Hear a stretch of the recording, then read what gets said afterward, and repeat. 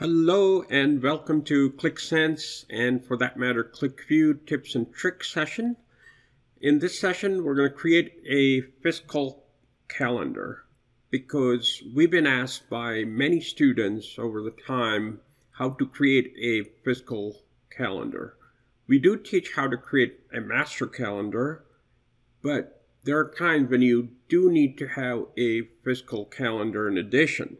So as usual, we're going to divide sections of the script and then explain you step by step how to create it so that when you create your own script, you will be confident that's going to work for your requirements. So with that said, let's dive in.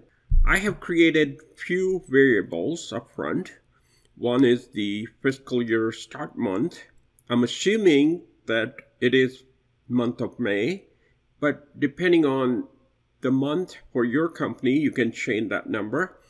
Then we have the date range, which is the start date and the end date.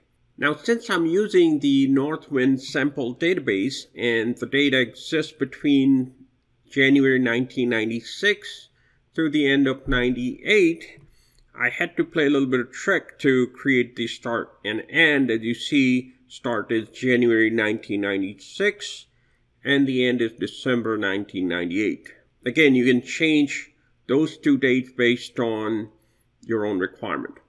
With that said, I'm going to straight dive into the master calendar section and start creating the script. So first, let's create various sections so that we have a clear map of what we are creating. So as usual, I'm going to create some comments. So the first step is to create records for the fiscal calendar.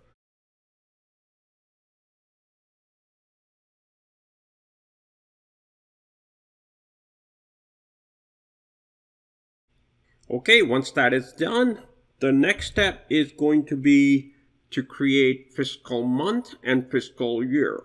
These are two very important fields.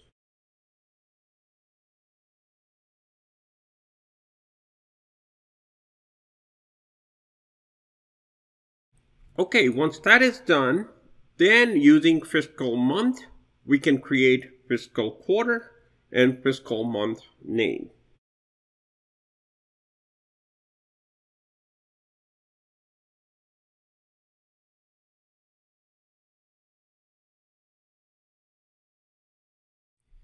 And that's pretty much it. At that point, our fiscal calendar will be ready.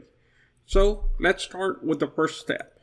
Let's begin with actually the name of the calendar. So let's call it fiscal calendar. And let's create the records for the calendar first. So we're going to use load statement. And I'm going to use date function. And I'll explain the syntax in a second. We'll start with start date in $ expansion.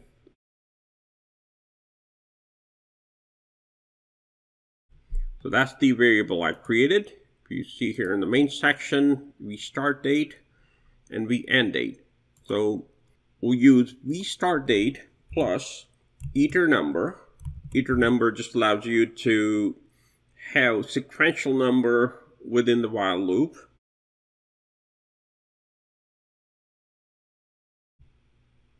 But since iter number starts at 1, we're going to subtract 1 from our equation. And let's call it order date.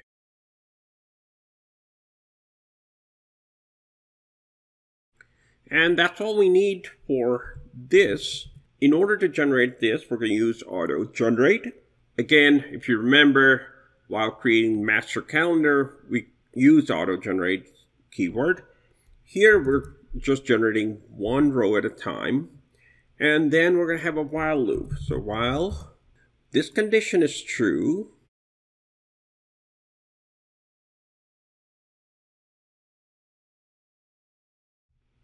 it's less than or equal to our end date. So in $ expansion, end date.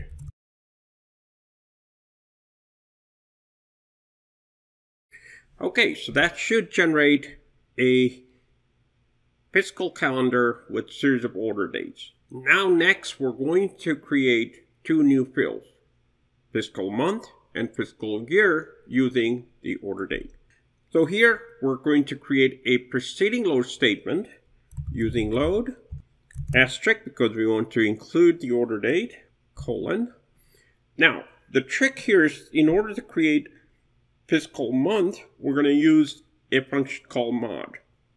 And mod is a function that gives the remainder of a division.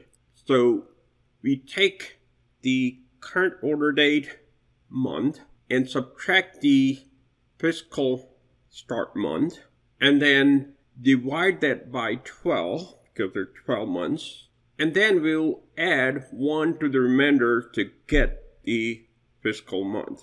So the statement will be like this. So we want the month of the order date, and then we subtract the fiscal year start month. So if we go back to the main section, this is the variable, which is 5 in this case. We're going to subtract that using $ expansion. And then comma 12, we're going to divide that by 12. And whatever the remainder is, we're going to add 1 to that to get fiscal month. Now the next field is fiscal year. And for that, we're going to use a function called year name.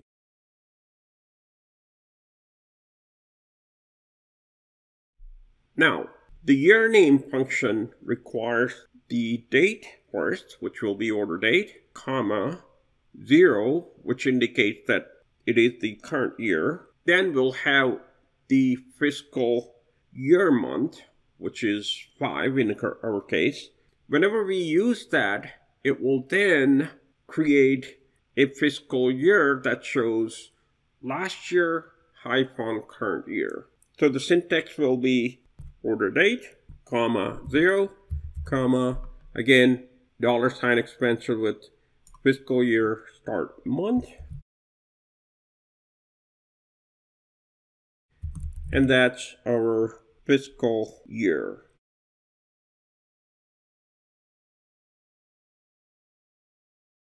So now we created fiscal month and a fiscal year.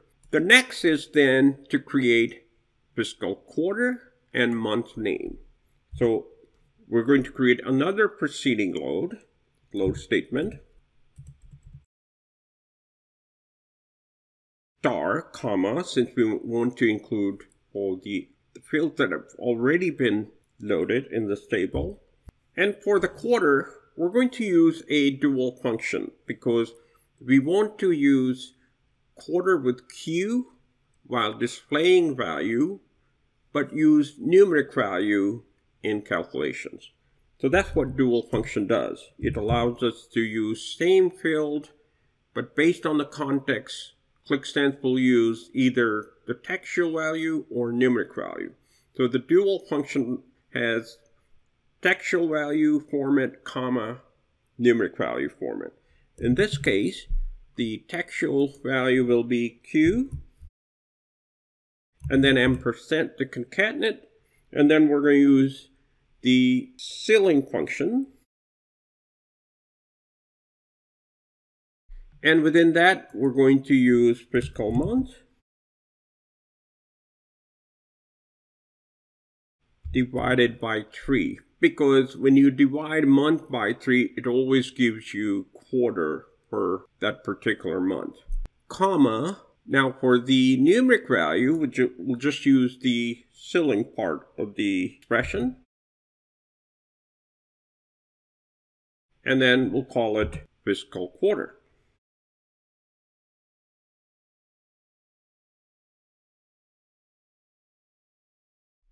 Now for the month name, we're going to use dual function again, and let's use text around to ensure that it will be represented in text. And then we're going to use a function called month name, and within that we'll use order date. And then again, just fiscal month for the numeric value as fiscal month name. Now here's the little caveat. When you use month name function, it always gives you the month name with the year prefix. So we just want to show April.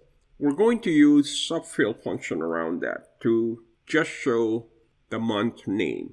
So let's use subfield.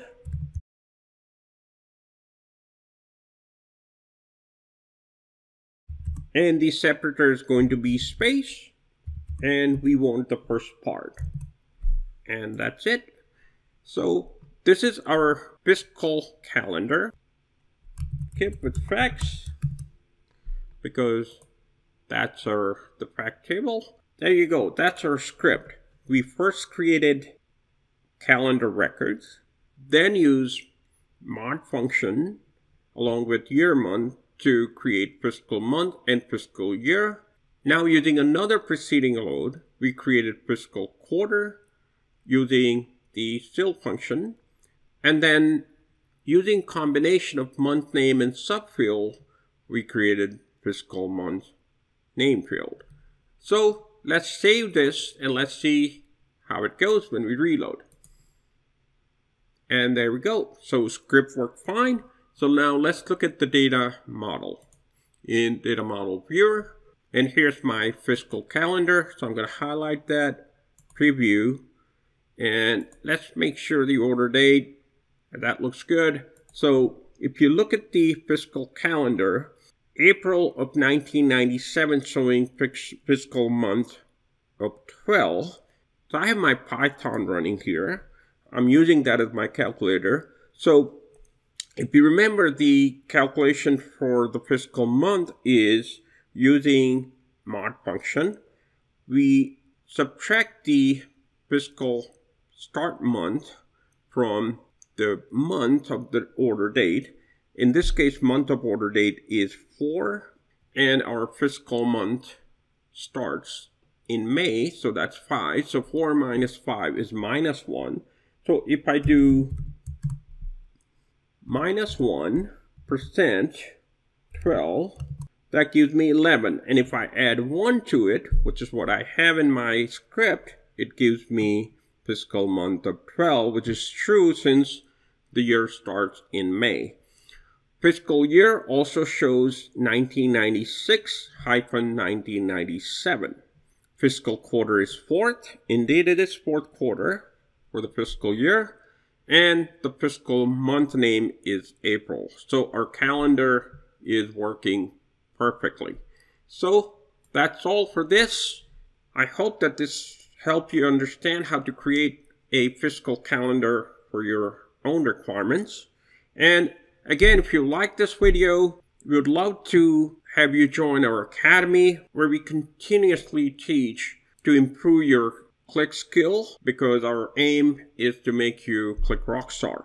So in case you're wondering why you want to become a member, there are a plethora of benefits, starting with the fact that we teach from our own practical real-world experience by working in the trenches.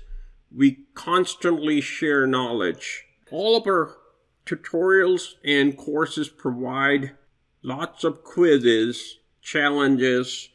Then we also are creating a community of like-minded Qlikies who you can join and interact with, so we all can learn together in our own community. And you can track your learning progress, since you can watch lessons at your speed and you can bookmark interesting lessons and review them later. And last but not least is that we regularly update content. And if you look at our academy, you'll see we already have a ton of content and we keep adding content every week. So we hope that you will join our academy. So with that, thank you for watching, and I'll see you in the future.